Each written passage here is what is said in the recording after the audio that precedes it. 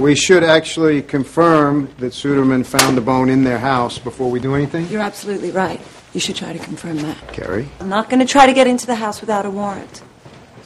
I'm not. We're funnier now, which is great. I think that we're adding some characters. We're trying to kind of find what that balance is. Weird thing with Janine, she didn't know the body was down there. We've always had these great elements. We've had this ongoing arc about Rachel.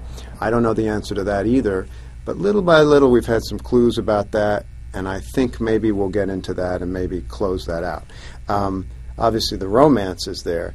And then there's just the procedural aspect. Every week we got a dead person who killed him, right? I know you're going to do what you're going to do, but going back into a burning house? And I love the things that set us apart.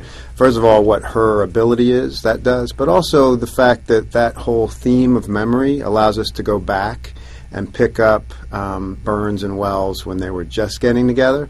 So as an actor, usually that's just background. You know, you think, well, how did I get to this point?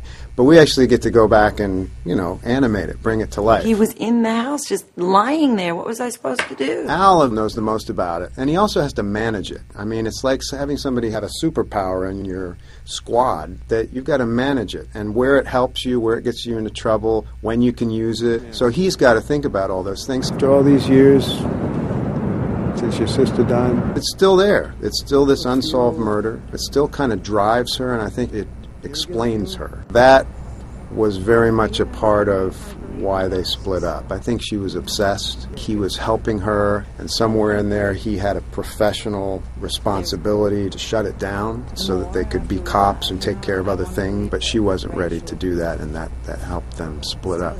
I see from the last few episodes we've done and the next couple scripts that we're starting to inch up closer to something happening, some confrontation about Carrie and Al and their history and what are they going to do with it.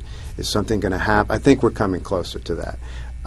Where it's going to go, I don't know. I didn't know you cared so much. Hate to lose a good detective. Really? Yep.